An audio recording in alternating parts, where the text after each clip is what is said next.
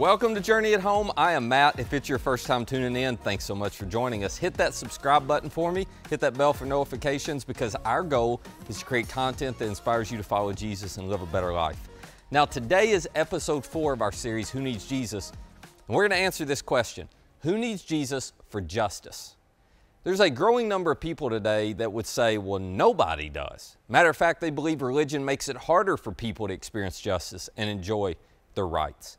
This love of justice and rights, by the way, it's embedded in the fabric of our country. You know that. Back in 1776, Thomas Jefferson, along with the help of John Adams and Benjamin Franklin, Robert Livingston, Roger Sherman, they penned some of the most famous words in American history. Matter of fact, I bet most of you can quote them, at least a little bit of it.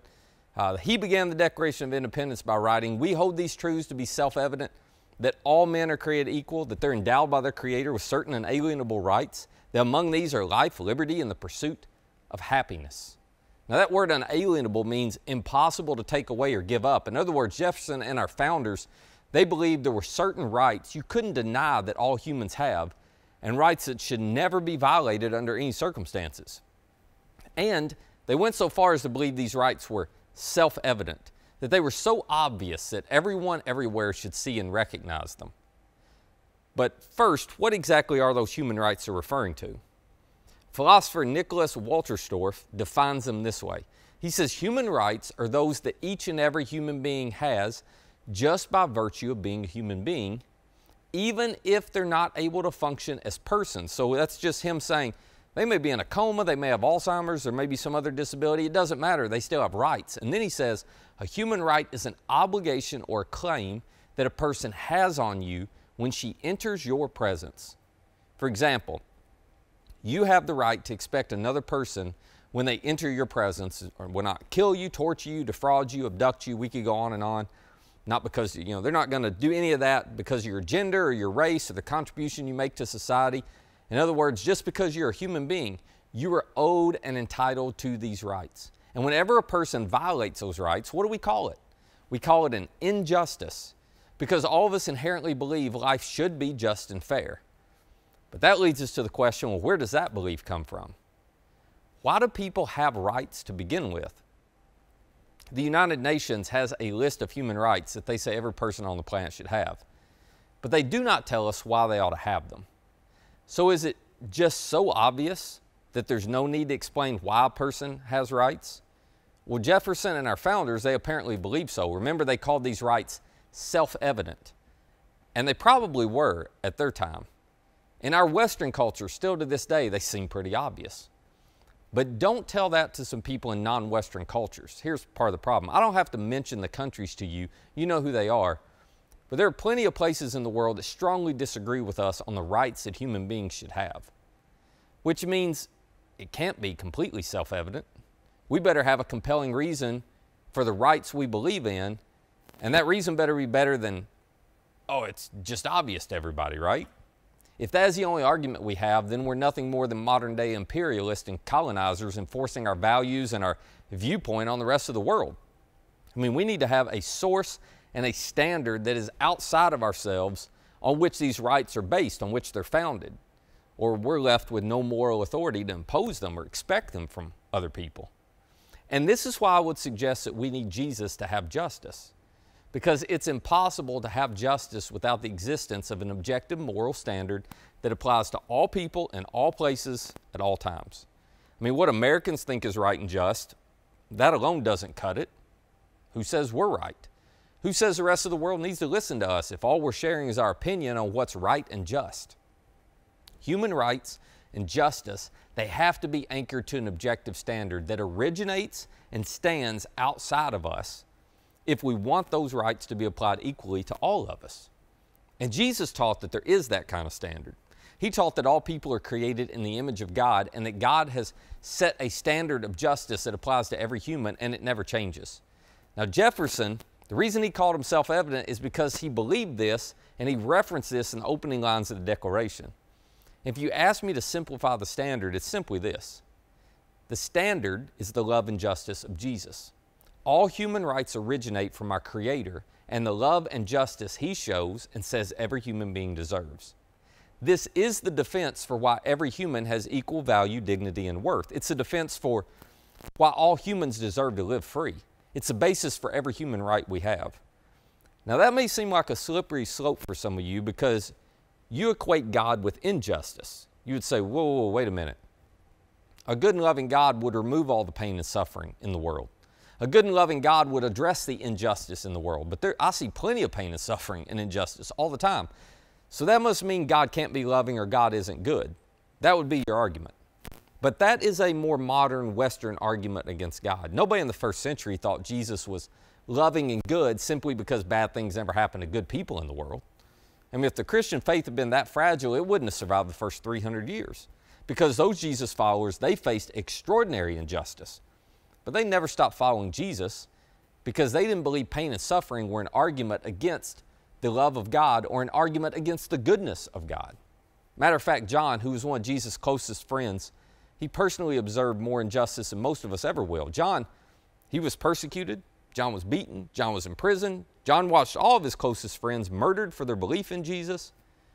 And living in a world with that kind of injustice, John wrote these words. He said, "Dear friends, let's love one another, for love comes from God." Oh, wait a minute.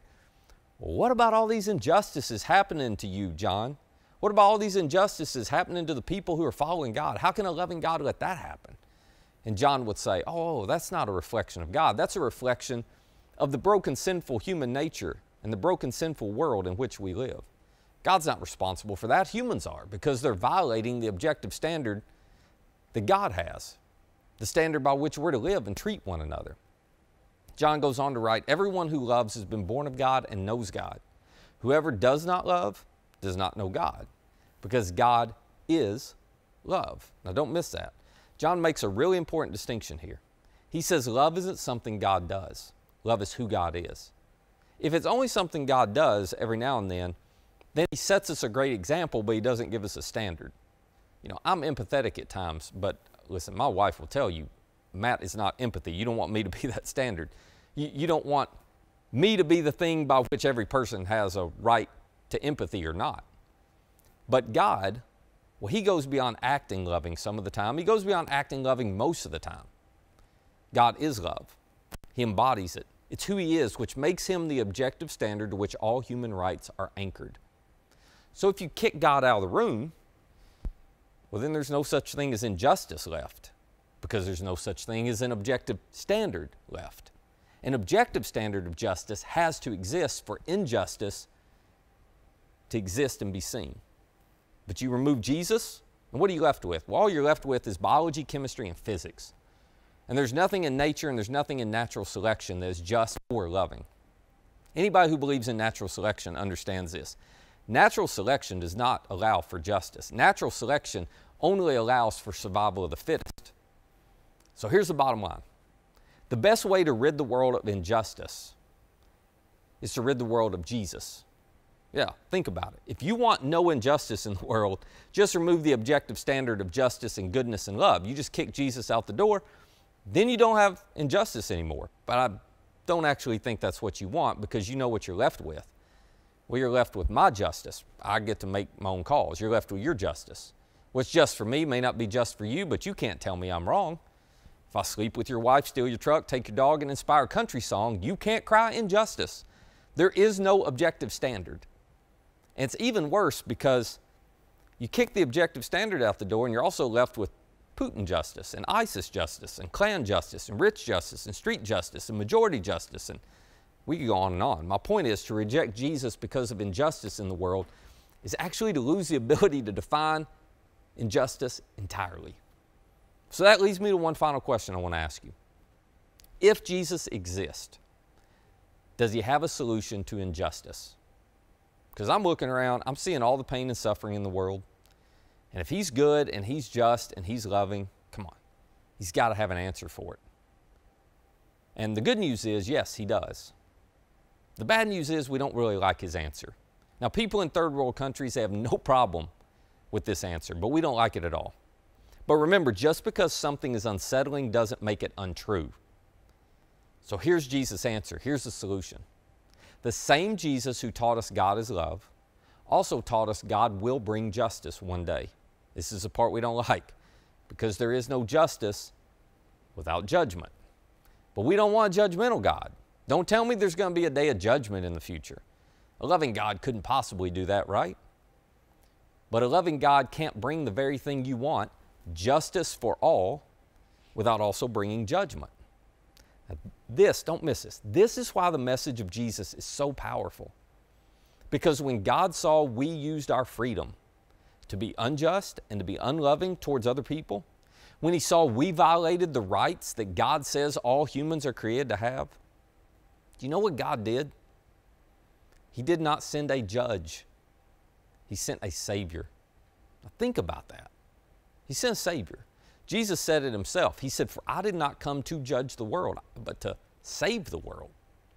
Yeah, the world needs judging, and the world deserves judgment. I mean, look at all the injustice in this world. But Jesus said, that's for a future day. Right now, God's being patient. Right now, God's waiting to judge, because His desire is not for you to experience His judgment. It is for you to experience His love. So Jesus says, God didn't send me to judge you. He sent me to take your judgment and then to save you from what you deserve to experience. That is why His death on a cross was necessary. He took your judgment on Himself so justice would be served for your injustice. You just didn't have to serve it. He died and rose again to pay the penalty for your sins. He made it possible for you to experience the love and the forgiveness of your Heavenly Father. So if you want justice in the world, if you believe every human across the planet deserves the same basic human rights that we enjoy, you need Jesus. Because a just and loving Jesus is the objective standard to which all of those rights must be anchored. If you believe in justice, then you must acknowledge you have lived unjustly yourself. And you have to acknowledge that your injustices towards others deserve judgment. So what are you going to do about that?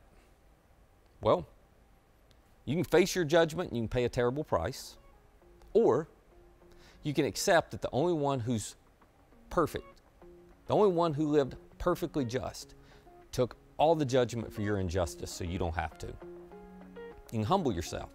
You can accept the gift of forgiveness that Jesus offers you. You can let His love guide and teach you how to love others like He loves you, and how to live by the standard that He has set. So who needs Jesus for justice? I'd suggest you do, I do, we all do.